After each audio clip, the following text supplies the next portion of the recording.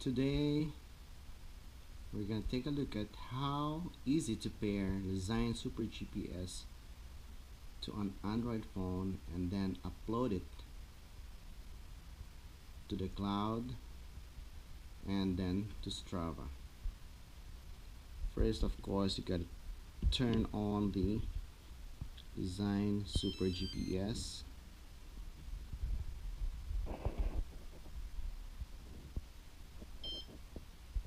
Now it's on. Now we have to pair it to my phone, which must be connected to the internet so that you can sync to Lezyne Cloud. You must turn on the Bluetooth. Alright, the Bluetooth is turned on. As you can see, there's a Lezyne Super GPS 221. Right, but it's not yet paired. So what we will do is go to the Lezyne app, Lezyne GPS Ally version 2, and then scan for devices. Now you will see your Super GPS 221. Just click this icon and wait for it to pair. Now it's paired up. So what you see here are the list of my rides. Just pull it down to see the most recent ride you had. Check it, and then you will see this arrow to upload it and sync to the cloud. Just click it and sync to cloud, and then what you will see here will be the title for your Strava ride.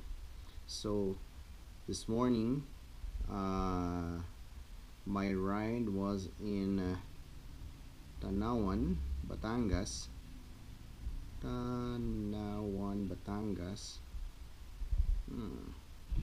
There, and going to Tayak Hills,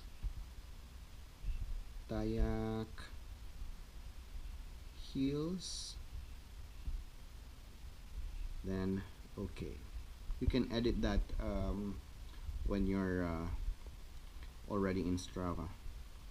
So now you see that it's already uploading to Strava. It may take some time depending on how long your ride is.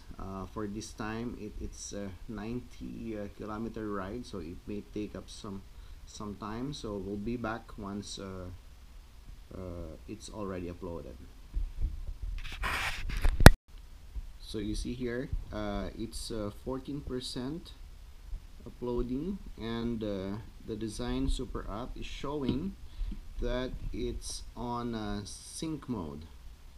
Alright, we are going back to check on our syncing, and as we see, it's already 97%. Sorry about that, I have to change the lighting so that you see that my Lezyne is still on sync mode. And then let's check on, it's already 99%, and now it's uploaded. So what we just need to do is to see that the Bluetooth sync mode is already off. So now it's already uploaded to your Ally app cloud. When you want to check your data, you just have to see from here, and then you'll be able to browse all the needed details that you need to. But for now, what we really would like to see is that is it really uploaded into the Strava.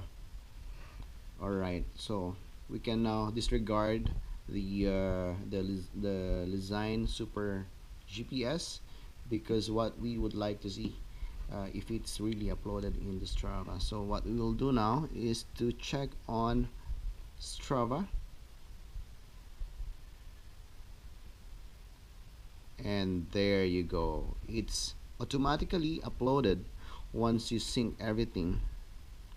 Here you see the name Tanawan Tayak Kills that we just did at the syncing mode of Lezyne Super GPS Ally app.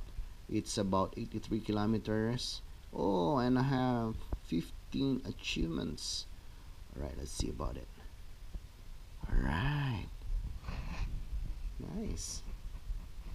There you go, PR. Everything is PR because this is my first time to ride in Tayak Hills. Right, I hope it helps you in your pairing and uploading of your Super GPS to Strava. Thank you very much for watching.